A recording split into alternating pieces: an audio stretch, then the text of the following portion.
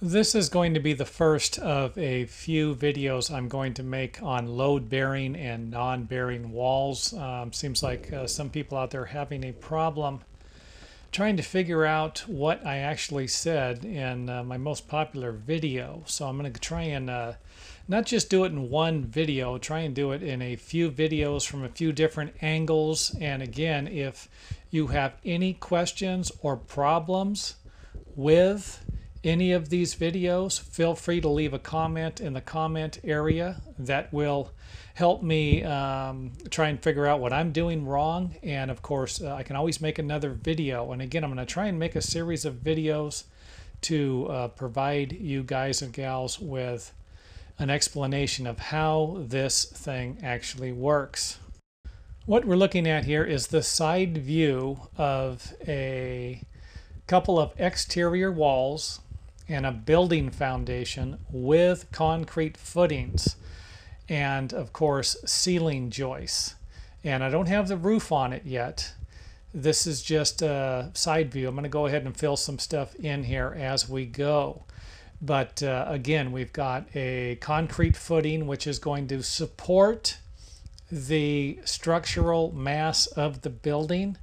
And then of course we have the building slab, which is basically going to be what we're going to be putting all of our furniture on, putting the floor on, and of course some of the other walls that are going to be non-bearing.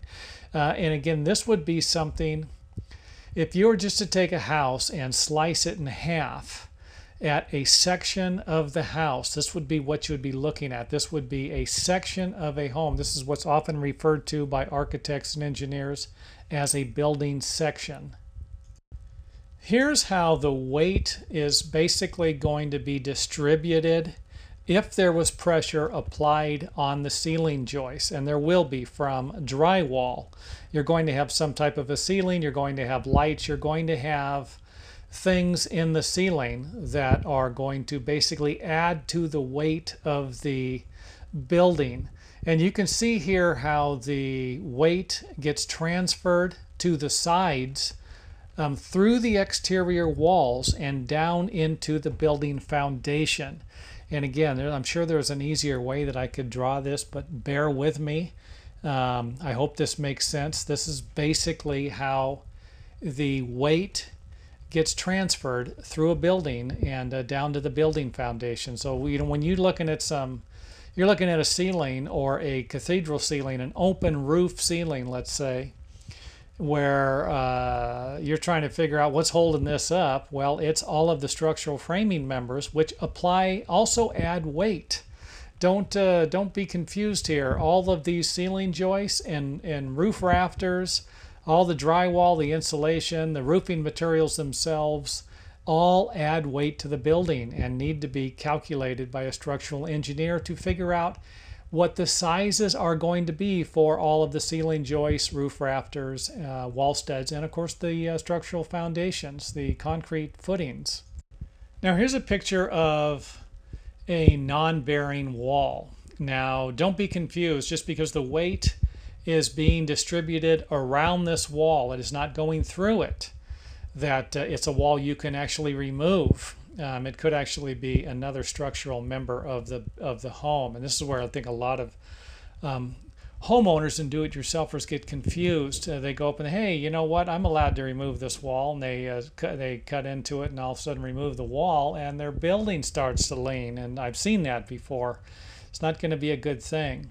A non-bearing wall simply means that it is not going to have a structural footing underneath it, and for the most part, the weight of the building, the roofs, the rafters, the ceiling joists is going to be for the most part transmitted through other parts of the building. And in this picture right here, the weight is still being distributed to the outer exterior walls. Now here's an example of what a wall might look like that would be non-supporting or non-structural. And this would be whenever you would have the end of the ceiling joists connecting to another part of the building. It would either be connecting to a beam that would be supporting the weight, at one end, or it would be sitting on top of a wall. So it's got to be supported somehow. And if you run across something like this, where you have a wall that's in the center, there's a good chance that that's not going to be a structural wall. However, if you run across something like this, where the ceiling joists lap over a wall, you can see that the end of the ceiling joists on the right and the end of the ceiling joists on the left are actually sitting on top of this wall.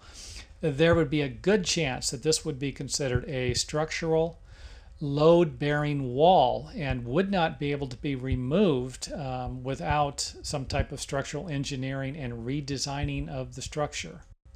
For example, the ceiling joists in the previous picture might actually be working something like this. They would lap over a bearing wall, and the weight would actually be transferred into a footing underneath the concrete slab.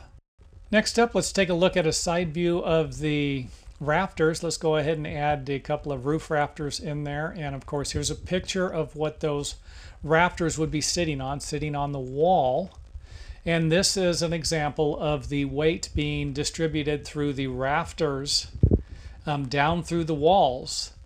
Again, the weight needs to transfer through the building to the concrete footings, and this basically provides you with a pretty good example of what that would actually look like as the if you think about just a structural mass of something transferring to something else.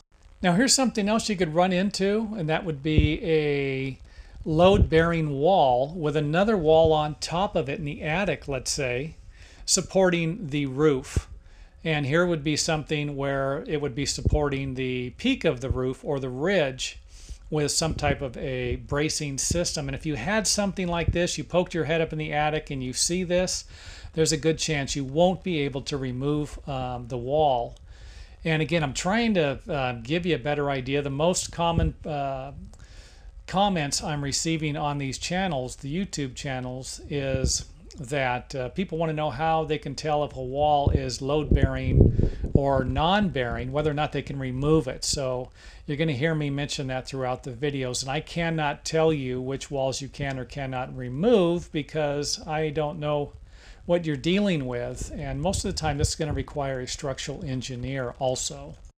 Last but not least in the video, let's take a look at another non-bearing wall. And of course this would be a wall that would be dividing up a room in between two rooms, but would not be considered a load-bearing wall because again the weight would be transferring to other parts of the building.